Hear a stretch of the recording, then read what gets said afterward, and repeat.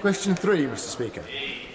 Minister Graham Stewart. Thank you, Mr Speaker. Helping SMEs export is a high priority for DIT through our overseas network, online services on great.gov.uk, which has had more than 3 million visitors already, and our international trade advisers, as well as export finance. Last year, Mr Speaker, 79% of companies supported by UK export finance were SMEs. And if, like Roger Federer, Mr Speaker, I can press on, I'd say exports also from the West Midlands increased in value by more than 80% between 2010 and 2016, albeit, Mr Speaker, I admit, without the same grace.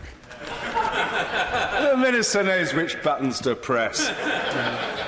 Mr Pawsey. News about the West Midlands, but a constituent of mine who's got a small business providing services around the world came to see me to tell me about the challenges he faces in getting appropriate banking facilities and the need to minimise losses on currency transfers. So what steps is the Minister's Department taking to make sure that UK banks provide the facilities, the support and the advice that SMEs need in order to export? Thank you, Mr Speaker. As my honourable friend will know from running a business himself, and as I do from my experience, it is a challenge, and this is work in progress. But we have established strategic relationships with the 5 leading UK banks, and UK Export Finance launched a partnership with these banks in October 2017 to help not only exporters, but those who supply exporters easily to access government-backed finance.